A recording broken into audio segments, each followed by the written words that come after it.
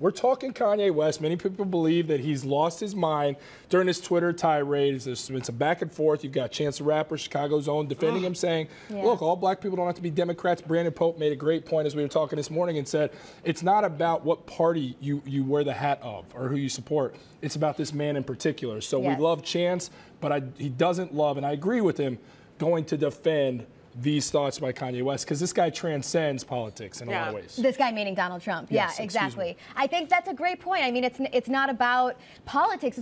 It's almost more about morality. Yeah. I was really taken aback when Kanye attacked President Obama. He said, "What has President Obama done for Chicago in 8 years?" And I'm like, well, what has Kanye West done for Chicago in 8 years? And maybe I missed it. You guys hit me on Twitter if there's something that I'm missing or if you know something that he did. But Chance the Rapper, he has been in Chicago, donating a lot of money, going to the city council meetings, having a voice, protesting. Like, he has been so active. That's how we wanted Kanye West to be. Yeah, it's almost like there's a little bit of, and look, I'm not categorizing, obviously, the things that O.J. Simpson was accused of with Kanye West, but it's that different lifestyle, that big money in different circles, and forgetting your identity and who you are. And it's like you see a lot of his talk about black people thinking outside the box. He supports Candace Owens. You know, all black people don't have to support this person. I love Donald Trump. And it's like, whoa, that's Kanye. That's what you're really talking about?